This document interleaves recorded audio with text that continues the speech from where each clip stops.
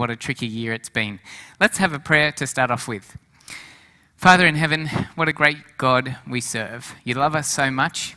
You love us, and that's the beginning of it all. And then you take us on this journey with you, and you transform our lives. And today I pray that you'd do more of your transformation right here at Wallsend or wherever people are tuning in and watching from. So pour out your Holy Spirit and speak to each one of us in the way that we need to hear from you most today. We pray in Jesus' name, amen. I want to read to you a scripture, and if you've got your Bibles handy, I want you to grab it and open up to Matthew chapter 16 is our key passage today, and it's Jesus and the disciples, and I'm going to pick it up from verse 5, but really it's verse 13 where it gets super interesting. It's all interesting, but anyway, you'll see. Matthew 16 and verse 5. When they went across the lake, the disciples forgot to take bread. Be careful, Jesus said to them. Be on your guard against the yeast of the Pharisees and Sadducees. And they just think, what's he on about? So they start talking amongst themselves, and they discuss this among themselves and said, it's because we didn't bring any bread. Like they totally missed the point. Aware of their discussion, Jesus asked, you have little faith. Why are you talking among yourselves about having no bread? Do you still not understand? Don't you remember the 5 loaves that are multiplied to 5,000, how many basketfuls you gathered, or the 7 loaves for the 4,000, and how many basketfuls you gathered? How is it that you don't understand that I was not talking to you about bread? I can make it come out of thin air if I need to. But be on your guard against the yeast of the Pharisees and Sadducees. Verse 12. Then they understood that he was not telling them to guard against the yeast used in bread, but against the teaching of the Pharisees and Sadducees. Just tuck that thought away because we're going to come back to it later. All right, verse 13. When they came to the region of Caesarea Philippi, let me just pause for a sec. Caesarea Philippi, now we're talking about 25 kilometers away from Galilee, and they're on the outskirts of the Jewish zone, and they're getting more into a geographical region where they'll have the influence of other cultures and religions, much more Gentile flavour. And so there's people worshipping different gods and all kinds of different beliefs, and they're far from headquarters of Jerusalem where the Pharisees were really out to get Jesus. They're far from there. And Jesus asked his disciples, who do people say the Son of Man is? Who do people say I am? And they replied, some say you're John the Baptist. Others say Elijah.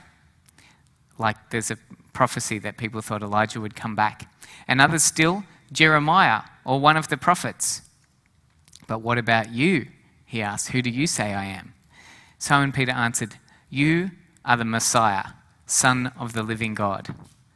Jesus replied, blessed are you, Simon, son of Jonah, for this wasn't revealed to you by flesh and blood, but by my Father in heaven. And I tell you that you are Peter, and on this rock I will build my church, and the gates of Hades will not overcome it. And I will give you the keys to the kingdom of heaven, and whatever you bind on earth will be bound in heaven, and whatever you loose on earth will be loosed in heaven. Then he ordered his disciples not to tell anyone he was the Messiah. From that time on, Jesus began to explain to his disciples that he's got to go to Jerusalem and suffer for many things at the hands of the elders, the chief priests, the teachers of the law, and that he must be killed and on the 3rd day be raised to life. Jesus is spelling it out to them. But this was so incompatible with the vision of what they thought the Messiah was going to do that it just didn't go in. There's a lesson there. I wonder if there's sometimes that Jesus is teaching truth to us, but we really just don't want to hear it, and it doesn't go in. That's a sobering thought, isn't it? How can we get ourselves in a state so that that won't happen to us? Anyway, Peter took Jesus aside. He didn't like hearing any of this and began to rebuke him. Never, Lord, he said. This will never happen to you. All that persecution and death stuff. Jesus turned to Peter and said, get behind me, Satan. That is a smackdown for Peter. Get behind me, Satan. You're a stumbling block to me. You don't have in mind the concerns of God, but merely human concerns. Wow, straight talk. Then Jesus said to his disciples, whoever wants to be my disciple must deny themselves and take up their cross and follow me. For whoever wants to save their life will lose it, but whoever loses their life for me will find it. And what good is it for someone if they gain the whole world but they forfeit their soul? And what can anyone give in exchange for their soul? For the Son of Man is going to come in his Father's glory with his angels, and then he'll reward each person to what they've done. Truly I tell you, some who are standing here won't taste death before they see the Son of Man in his kingdom. There's a lot of sort of nebulous references in that short passage. What does that all mean? I'm going to unpack a little bit today, and I hope you continue to wrestle and seek through this passage because it's filled with spiritual power. About a week and a half ago, I lost my car keys again. It's the second time it's ever happened, only kidding. It happens about 20 times a day with me. And so some of you might remember a year or two ago, I think we had a well service that day in Bethel, I can't remember, and I lost my keys and everybody in the church helped me and we found them. We found my keys. It was such a good moment, loved that moment. Someone says, I found them. You think, oh, what a relief. And this relief didn't come to me. So we started tracing it. What do people say to you when you lose your keys? What do they say? Where did you have them last? That's what they say, isn't it? Where did you put them last? Oh, I never thought of that. Where did I put them last? And so you think about it.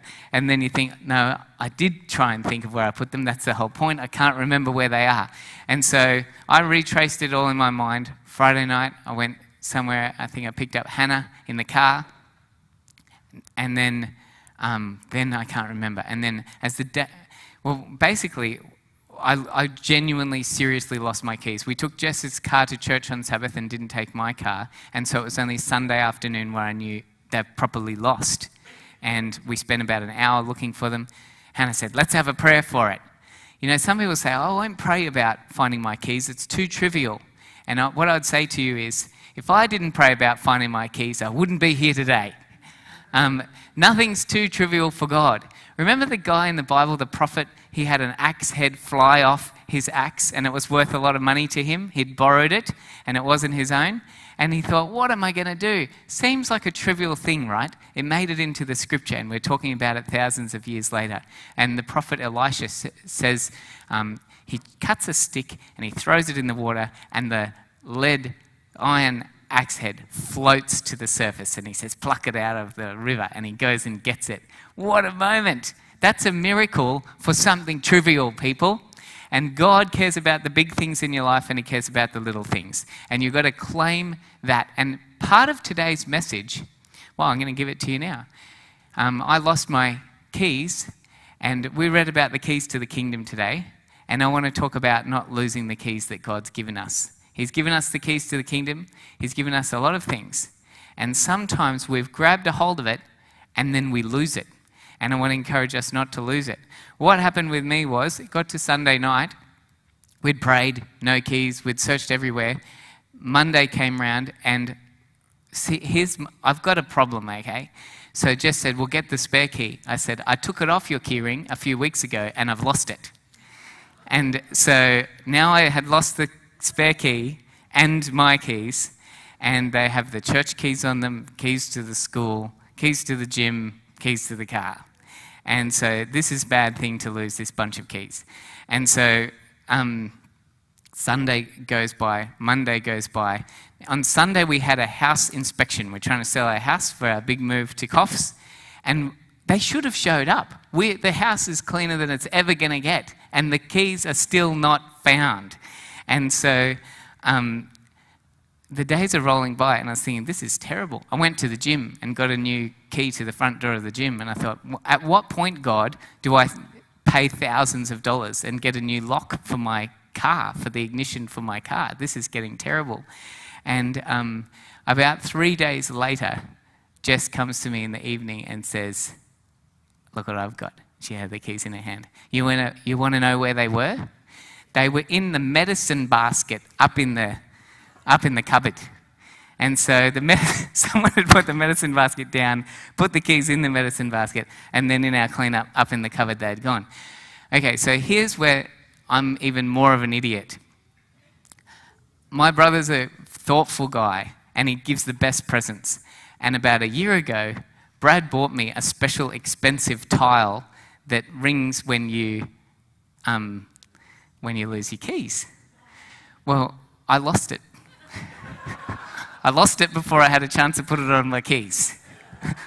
And I felt so embarrassed and ashamed that I haven't told you until this moment. So I said to Jess knows, my family knows, that we've all been looking for the tile for 1 year. And we haven't found it. And so I said to Jess, I don't care. As soon as I get those keys back, I'm going to JB Hi-Fi and I'm buying one of those tiles. And so I've got one now. Check it out. Plays a little tune. And I've used it about 20 times already. And it's just great. In fact, just yesterday, I was rushing out the door to go and I said, Jess, where's my keys? And I thought, hang on a minute. And I activated it with my phone, and I could hear the keys ringing right near me. And I was spinning around, and then I realised, oh, it's in my pocket. So, look, the good news is I'm off to Coffs Harbour, and you've got a much more competent pastor who's going to be looking after the church from this point forward. So, if people from Coffs are watching today, I'm sorry. That's just how the cookie has crumbled. And so, the funny thing about losing your keys is, for as often as I've done it, I hate doing it, and I've never meant to do it. And yet I've still lost them. And this happens with our walk with Jesus. I don't know of any Christian who's given their heart to the Lord who says to themselves, I'm going to try and lose my walk with the Lord. It never happens. But people lose their faith all the time. And it's a discouraging and sobering thing to look at the statistics of those who've given their heart to Jesus and then those who fall away. And Jesus gives us a whole parable about it.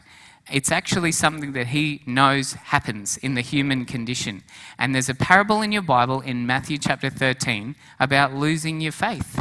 And so you can look it up with me. It's the parable of the sower. And you've heard it before, but in the context of today's message of don't lose the keys to the kingdom, just listen to this.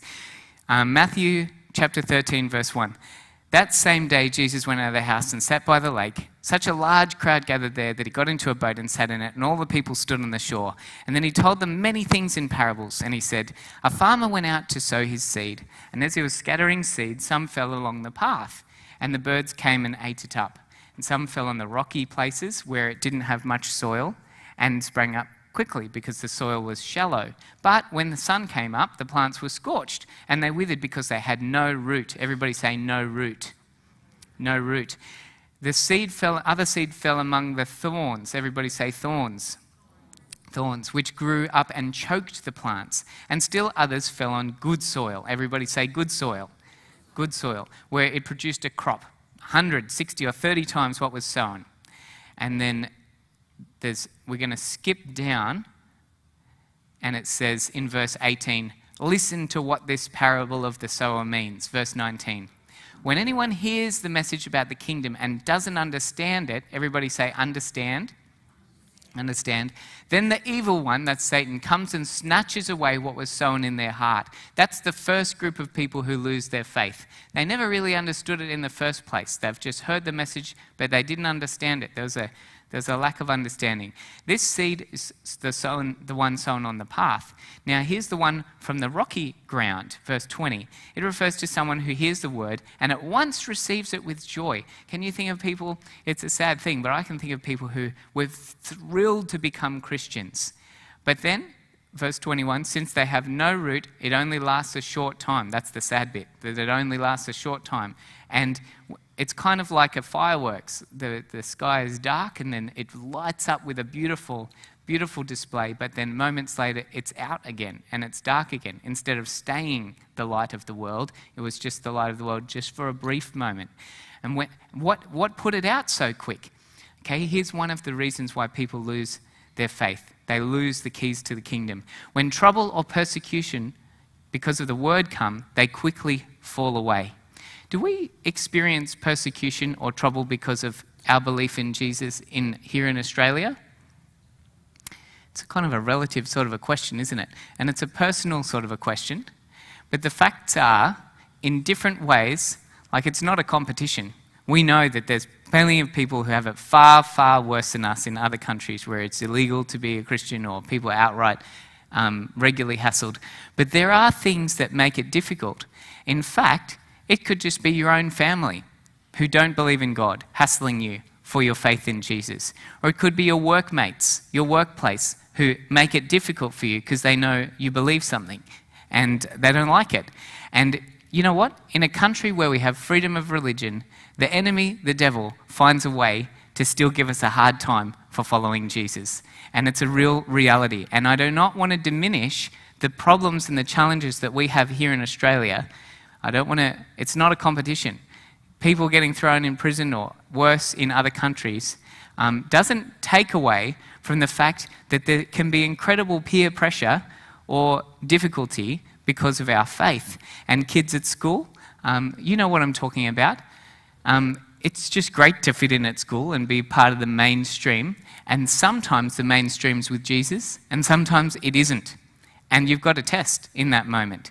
And Jesus says that this is a real thing. It's made it into the Bible. When trouble or persecution comes because of the word, some people fall away quickly. And that's a real reality. And let's look at the next one. The seed fell among the thorns refers to someone who hears the word, but the worries of this life and the deceitfulness of wealth choke it out, making it unfruitful. This one here I feel like is relevant for those of us who have been believers for a long period of time. And I think that this is a constant battle for the long-term believer. In a garden, weeds pop up all the time. Who's sort of astonished at you spray the weeds with poison if you're one of those people who will take the risk and you think, that's got them. And then they turn brown and you think, yeah, progress. And it's going to take ages before they grow back. But about 2 weeks later, you see the little green things coming up again. And you think, give me a break. I just risked the poison only 2 weeks ago. And here they are growing back again. And this is what it's like in our spiritual life, because it's not a one challenge to our faith with God. The devil doesn't just rest. We've had challenges in our faith. All of us have. And if you've been in the church for 20 years, then you've had 20 years of challenges to your faith. And these weeds grow up. Now, this version says, what does it represent, the weeds? It says, the deceitfulness of wealth. So that's the lie that money is going to be what you really need. And then, what else does it say? The worries of this life. Another version says the busyness of life. Look, people who lose their keys don't do it on purpose. People who lose their faith, they're not doing that on purpose. Something's gotten in there and just gotten in the way of it. And I think busyness is like the devil's best machine gun against the Adventist church in our world. It's just relentless. And we get more machines to do our work for us, and we're just still more busy. I don't know how it works. And our minds are constantly taken up. And so we just don't find out we have time for God, and he's just slowly drifting, or we're drifting from him. And it happens to the best of us, not on purpose. And we find that we might have lost the keys, and we need to try and find them again. The keys to the kingdom. Where are they? I've lost the keys, and we need to go looking for them. The lie of money money is an interesting thing. It's absolutely fantastic for what money is good at. We're trying to sell our house right now. I hope we get lots of money for it. We won't, but I just hope that we do. Why? Because I want to buy another house. I've got to live somewhere. And money's not evil, is it? It's just a thing. But it becomes a problem when we start thinking that money's going to do for us what only God can do. And that's really the issue. And did you know there's more verses in the Bible about money than there are about heaven and hell combined? There's a lot of teaching in the Bible about money. Because it's a really important part of life, and it's really important that we understand it right and keep it as a servant rather than as a master. And so long as money is our servant, no problemo. As soon as money becomes our master, we're in trouble. We've lost the keys to the kingdom for a moment. We've got to go searching for them again. Listen, I just think it's so easy. I've found it a struggle as a pastor, and for money to take a special place in my mind and heart. And what's it doing there? I need to remember who's the giver of all things. Money's not going to save me. I need it, but it is just a tool. what I really need most is the Father. He's going to be my provider. It's important to work for money. I don't think that it's right for the Christian to just say, oh, God's going to look after me. He'll take care of everything. I'm just going to do nothing. That's ridiculous. The Bible says that God will bless the work of your hands and multiply it. We've got to work to start with for him to bring the blessing. And so there's all kinds of teaching on money in the scripture, but there's all kinds of warning that as good as it is and as helpful as it is to make the world a better place, it can be our spiritual undoing because it's so good that we can start to think that it's God. And friends, today, maybe that's the message to you. Whether you've got a little or you've got a lot, remember that this is just a tool, and what you really need is the one who's the keeper of time itself, the maker of the heaven and the earth. And he's the one who can take care of all of our needs. And that's what's giving me peace as we're in a tricky transition time of selling a house, buying a new one. You know, it's easy to get stressed, but I just got to remind myself, you know, I'm in God's hands. He's the one who's going to look after me. He's going to get me through. He hasn't failed me before. I don't think he's going to start failing me now. I've got to just keep that in my mind.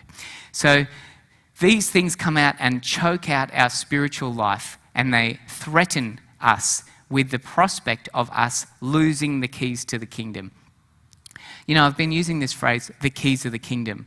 And what is the key to the kingdom? The key to the kingdom is the gospel of Jesus Christ. It's the message that tells us that while we were but sinners, Christ died for us. And so this is what you read when you look at the first chapters of the book of Romans, that we all find ourselves in trouble because we're sinners. But Jesus loves us while we're still sinners. You don't get yourself good enough and then come to God. He comes to you while you're still broken in your sin. Some of us think, I don't know if I could set foot back in church after I'm sort of ashamed and embarrassed of where I've been.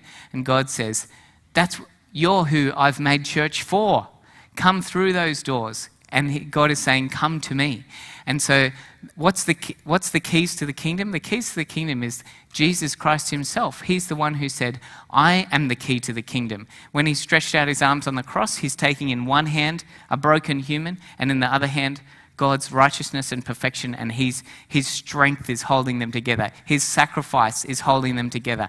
And so it's what Jesus did for us is the key to the kingdom. And so we can lose that grip on Jesus. How does it happen? Well, we've just looked at it. By accident, by cherishing sin, by busyness, by loving money, through persecution, through not driving your roots down deep into Jesus. You know, there's another key in the Bible that is spoken of in Luke 11:52, and it says this: woe to you, Jesus is speaking to the Pharisees, woe to you experts in the law. This is shocking, because you have taken away the key of knowledge, you yourselves have not entered, and you've hindered those who were entering. So this is what Jesus is telling off the Pharisees. He's saying, you guys had the keys to knowledge of the gospel. And he says, you've somehow messed it up for yourself. You yourselves haven't stepped into a saving relationship with Jesus. What's more, you've so twisted this religious message that it's stopped everyone else from getting in as well. And that's why Jesus had to do a complete rehash and overturn of the religious system that was set up at that time, because it had become a stale reflection of the truth of what it was meant to be. But there was enough of the power of God in the gospel, even in the twisted, messed up version, that you had beautiful goings on in the hearts of some of the toughest Pharisees and Sadducees and so forth. And so that's how you get the story of someone like Nicodemus, who's one of these most religious guys, and he came to Jesus at night because he was too embarrassed with the social implications of a public meeting with Jesus, and it began a connection with him. And we know that from church history that Nicodemus actually gave his heart to Jesus and became an important leader in the church. And he wasn't the only one. You know, as we look into church history, and you can read about it in the Desire of Ages, that you know how 3,000 people gave their hearts to Jesus when Peter got up and preached that day in Acts chapter 2? Many of those people had heard Jesus teaching, many of them. And many of them were priests and church leaders, religious leaders. And at that time, some of these people who had had hard hearts toward Jesus, it was a breakthrough. And they realized He's the one we've been looking for. I believe it. And the Holy Spirit came upon them. So what's this? It's similar to the first one, but this second reference to the key that we could lose is the key to the truth, the key to knowledge. You know, the Bible says that put on the full armor of God, and one of the elements of the full armor of God is the truth, the belt of truth. You know, as a Seventh-day Adventist church, I believe God's entrusted us with a beautiful end-time message. It was so encouraging to go through the Bible teachings that we have with Jackson in preparation for his baptism this morning. And every time I do it, I get blessed because I get a refresher. I don't know how often I would do it if I didn't have to do it to lead someone to Jesus and in preparation for their baptism, but I do it quite frequently and I get the blessing every time. How come? Because there's power in the living Word of God. Every time you open up the Bible and you say, God, speak to me, and you review what we believe, it strengthens your faith. The Bible says faith comes by hearing, and hearing the Word of God. And Jesus says, I am the living Word. When you open up the Bible and you say, God, I've got a soft heart towards you, speak to me, God is going to strengthen your faith. And today, at the end of 2020, I'm giving you an appeal. Wherever you're watching, in Hall 1, here in church, at home, pick up your Bible again. Get into the Word of God. Restart a habit to read a chapter or two every day. First thing in the morning. It'll take you 5 minutes to read one chapter. Open your heart to God and say, God, what are you speaking to me through this? If you do 3 chapters a day, you'll read the whole Bible in a year. If you've never read the whole Bible, make 2021 the year. I'm going to read through the whole Scripture. You don't have to understand everything as you go. You can have a little notebook and you can just put questions as you're going.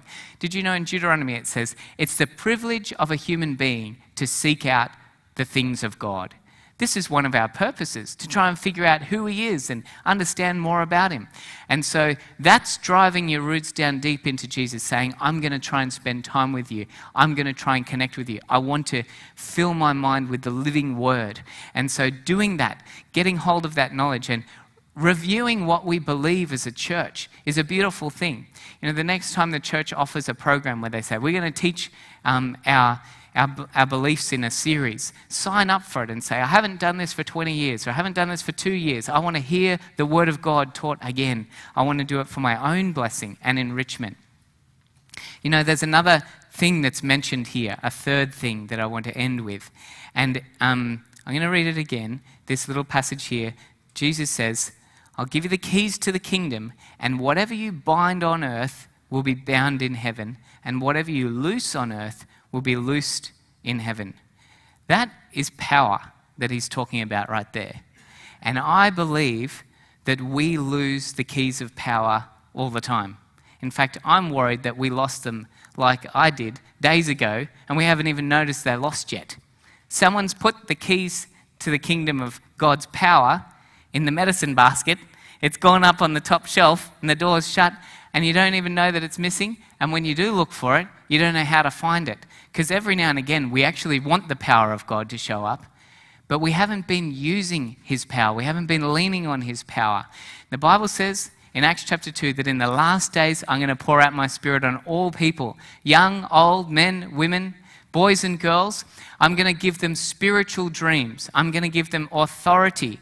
Jesus says that I'm going to give out my Spirit's power in such a way that people will do even greater things than I have done. When do we believe this will be fulfilled as a church? When do we think that's going to happen? And we often refer to it, well, in the last days this will happen. Did you know that it's available now? You know, Ellen White said, people refer to this great outpouring of the Holy Spirit as if it's available sometime in the future. She said, it's available now. When did she write that? Over 100 years ago she wrote that. Friends, I want to encourage you, pick up your Bible, read 1 Corinthians chapter 12, where it says that God has a spiritual gift of power for everyone. It doesn't say God's got a talent for everyone. That's true too. But in 1 Corinthians 12, it says He's got a gift of power. It's a prophetic message, or it's a gift of healing. There's many gifts of power listed there that are over and above our human talents. And God is saying, if you don't have these, you're like a body with a part that's missing. And I think that we see flashes of brilliance every so often. and it's God's power at work. It's here among us, but I just think it's meant to be like times 10, times 50, what we've kind of gotten used to. We've gotten used to having the keys missing. And so I went out and got my little tile beeper, and now if I press on it, it plays a little tune and it'll help me find my phone, because I'll lose that too. If I can just have one of them, I'm going to be all right. It'll help me find the other one. And so we need to put things in our life so that when we lose the keys to the kingdom, whether it's the message and we've drifted from the great Adventist message we've been entrusted with, or the keys to the kingdom in terms of our very faith itself, or the keys to the Holy Spirit's power, the authority that has been bestowed upon us, that we can find it again quickly. And so what are some of the secrets? I've got this little trick now. I'm just not trusting myself to be smart enough to ever just do the right thing and put my key in the key basket every time. I just know myself. I can't trust myself with that. And there's a little bit of humility that helps in life. And if we know that we've got a tendency to drift spiritually one way or the other, it's time for us to figure out our personalised little tile to put in our lives. And so here's some of the things that we can do in our lives so that we won't drift too far. And I'm pretty sure you're doing some of them already, because you're here at church on Sabbath. The ones who have drifted so far, they're not tuning in, they're not connecting anymore. And so here's one of the things: be in fellowship with other believers. The more frequently and the more regularly and committed you are to meeting with other believers, the Bible says meet together more and more as you see the day approaching. That's one little thing that's going to be like this little tile, that you're not going to be able to go too far without losing and lose your keys to the kingdom if you're regularly meeting with other believers. Now, it is possible, but you're drastically reducing the odds of having your spiritual life just go stale into nothing if you're regularly with other believers. Now, some of us, it can happen. It happened with the Pharisees, but I'm telling you, if you are on your own spiritually, and if you've said to yourself, I don't really need other believers, I can just do it all on my own, you're missing 75% of what spiritual journey is all about by isolating yourself. And we're all different personalities, and some of us find it harder than others to connect with other people. But the Bible says that Jesus says, I'm the head of the body, and you, each one, is a part of it. And we only fulfill our purpose in life when we come together as a community. That's one of the little tile tricks that you can get. Another one is to actually share your faith in Jesus with others. When you think to yourself, God, use me. Today, use me. This week, use me. God, in 2021, I want you to use me to help share the gospel with someone at work, or someone in my neighborhood, or somebody in our community, or one of my relatives who I know and love. Use me, Jesus. When you take that stance, it's very difficult to fade away from the keys to the kingdom. In fact, you're grabbing a hold of the keys at that point, because you realize in a flash, I'm unable to do this. I need God's help to do this. If this is going to be effectual at all, it's going to have to be Jesus who shows up. And we grab a hold of the authority that He's given us, because we realize I don't have anything else. And so when we are active in sharing our faith, it's like having one of these little tiles. In fact, the Bible says it like this. Paul writes it to Timothy, and it's a very interesting verse. It could be misunderstood, but don't misunderstand it. 1 Timothy 4:16, watch your life and doctrine closely. Persevere in them, because if you do, you'll save both yourself and your hearers. Now, we're not saved by our actions, but what he's saying is, when you're active in sharing your faith, you're in a safe position spiritually, because you're just close to me. You can't drift off from me and have a meaningful experience of sharing the faith. It's a little safeguard around your own spiritual journey. So what are the little tiles? Well, one of them is to share our faith. Another one is to meet with other believers. And another one, which Wallsend Church is so good at, is serving in our community. making space in your life to do a kind deed for someone else, whether it's filling a gift basket of some sort for someone in our church or community, or if it's volunteering time in our church, if it's volunteering in some other ministry or charity in the community, if it's making a difference to make this world a better place. When you say, I'm going to put my own needs and priorities to the side, and I'm going to spend some of my precious, limited resources to serve our community, to make this world a better place, God is in that. And as you engage in serving our community, God brings his Spirit into you. He's alongside of you, and he makes breakthroughs happen. You know, God has got his power with your name on it. I wonder what keys you might need to go looking for. Is it the keys to your own faith itself? Is it keys to the message that you've maybe gotten rusty on? Is it keys to the authority that's given us through the power of Jesus? Whatever the keys that you might be needing to look for today, I want to pray for you. Let's bow our heads and pray together. Father in heaven, some of us have lost the keys to the kingdom. We've had them in the past, we were close to you, and we've drifted off, and we don't know what happened, and we want them back.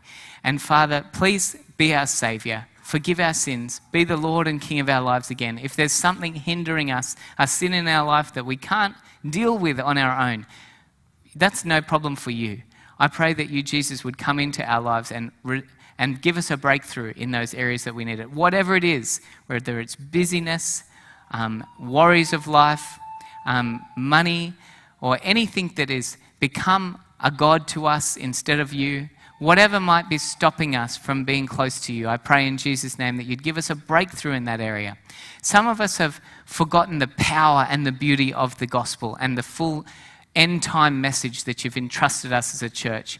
Help us to get back into your word and read your scripture and have our life enriched daily with the powerful word of the living God.